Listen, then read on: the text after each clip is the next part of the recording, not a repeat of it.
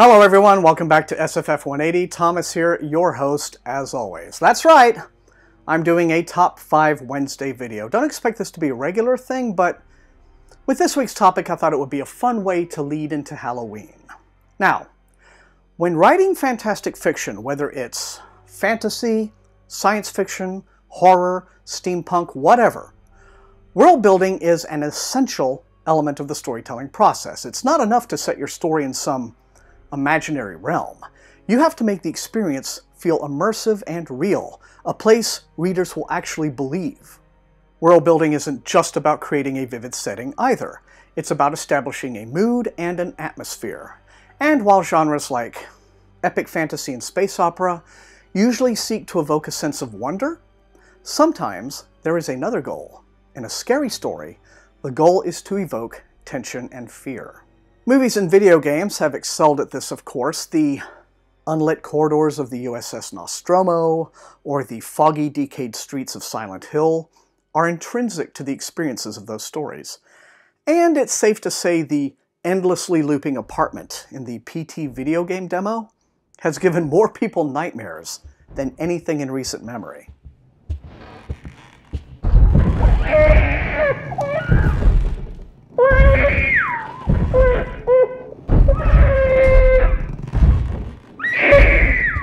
But literary fantasy and science fiction has been no slouch when it comes to terrifying settings. Here are 5 of the creepiest, weirdest, and most downright chilling settings in SFF and dark fantasy that just might have you sleeping with the lights on.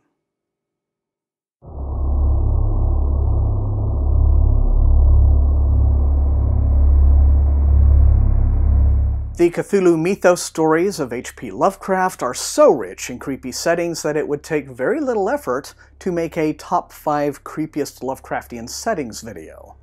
Now, the best known of these is probably the fictional town of Arkham, Massachusetts, home of the legendary Miskatonic University, whose library houses among its rare books collection a copy of the evil Necronomicon. But Arkham itself, aside from some fairly eccentric residents, isn't all that creepy, mostly being inspired by Lovecraft's hometown of Providence, Rhode Island. One unforgettable setting has to be the accursed seaside village of Innsmouth, whose locals, under the rule of the Marsh family and their church, the Esoteric Order of Dagon, offer human sacrifice to the race of Deep Ones living in an abyssal trench off the coast. The town itself, full of decaying mansions and crumbling old factories, is shunned by the outside world. And I can just imagine what the Yelp reviews would look like for the Gilman House Hotel, where the narrator of A Shadow over Innsmouth is forced to spend the night. Nice place, spacious rooms. I had to jump out of my window at one point when the crazy local cultists tried to barge in and murder me, but hey, the linens were fresh. Yes, it's true that Lovecraft's notorious racism informs the plot. It is, after all, a not too thinly veiled tale about the perceived horrors of race mixing. The local inhabitants possess the Innsmouth look, which is like creepy, fish-like physical deformities due to years of congress with the Deep Ones. But as dark, dangerous, frightening, isolated, nightmare-shrouded towns go, Innsmouth is one of horror fiction's most deservedly famous.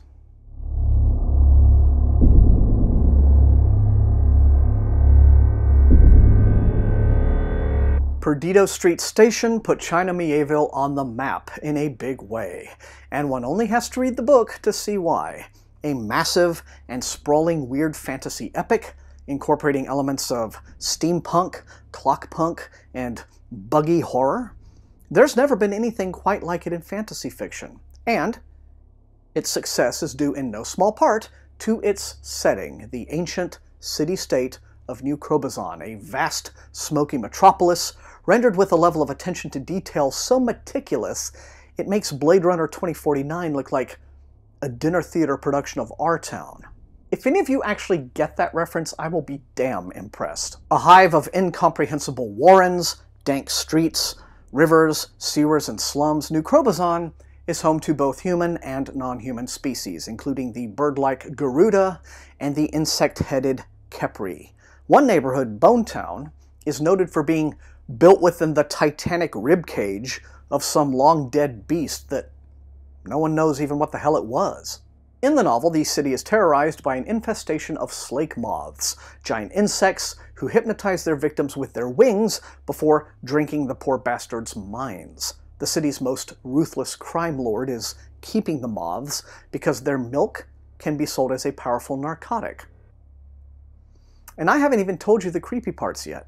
New Krobazon is notable for being one of those settings so vivid, the city itself becomes a character. It's a grim, violent, anxiety-inducing place to be, but you can't tear yourself away. It's bizarre and dreamlike and just plain huge. It's so prodigious, it's mind-blowing. And while fans might debate among themselves if Mieville quite ever recaptured lightning in a bottle the way he did in Perdido Street Station, none of them would tell you that a little urban exploration through the districts of New Krobazon isn't worth the trip.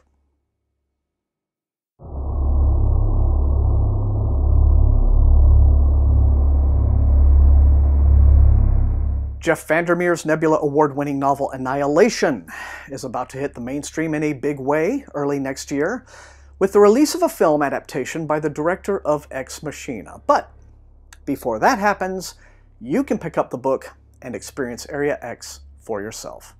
Located near an unspecified coastal region of the US, Area X is an abandoned and cordoned off region that nature has begun to reclaim, aggressively. But it's not just good old Mother Nature. The landscape has taken on bizarre and surreal characteristics that have led to all kinds of speculation, including, but not limited to, aliens. And the whole area is under investigation by an organization called the Southern Reach, which we soon learn has some dark secrets and hidden agendas of its own. Annihilation, the first book in the Southern Reach trilogy, is unforgettable for its haunting and eerie scenes detailing the exploration of Area X by an all-female team of scientists and researchers. They are, we are told, the 12th such expedition into the region, and all the previous ones have been lost under mysterious and violent circumstances. The trilogy is not one that offers easy answers to all of its questions, but wandering through this acid trip of a landscape, you're likely to be so creeped out by what you find, you won't sweat the details.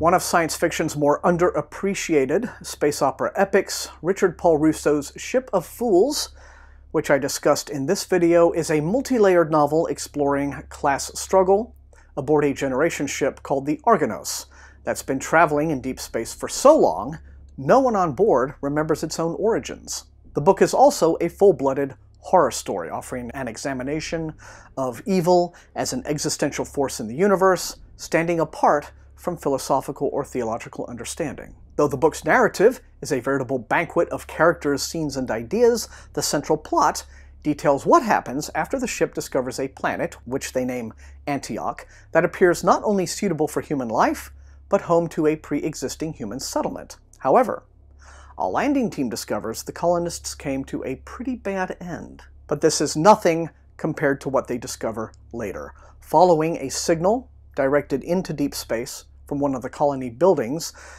the Argonos discovers a gargantuan vessel of unknown origin, just floating out there in the void. And that's as much as I'm going to tell you. Yes, derelict spaceships are something of a cliché, but clichés can be refreshed in a new context. And what Russo does with this old trope is nothing short of bone-chilling. The vessel itself, which seems to have no crew and nothing inside it except winding corridors and no instrumentation and weirdly variable gravity, is one of the most unsettling environments you'll ever encounter in a space opera. No facehuggers, but don't worry, what's there might actually even frighten those little bastards off.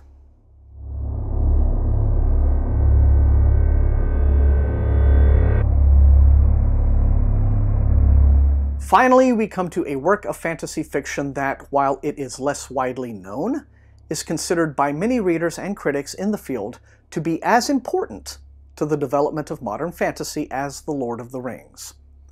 Mervyn Peake, like Tolkien, was an English writer, poet, and artist whose famously unfinished Gormenghast series was cut short by his death in 1968 from Lewy body dementia. That's the condition Robin Williams had.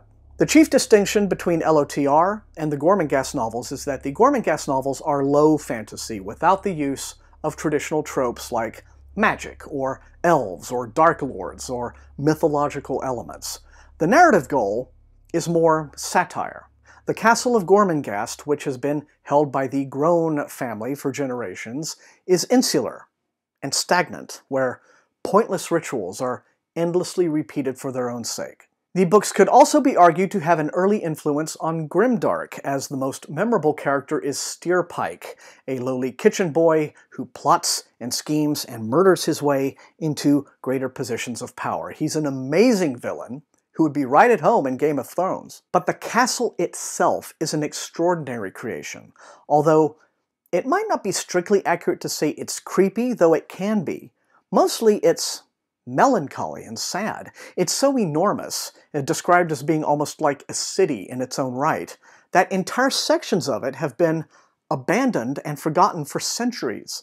Some of those abandoned areas are inhabited by forgotten people. Like New Crobuzon, the castle is a setting that's a character, or more precisely, it's a setting that reflects the shifting emotional and psychological landscape of the characters who live within it.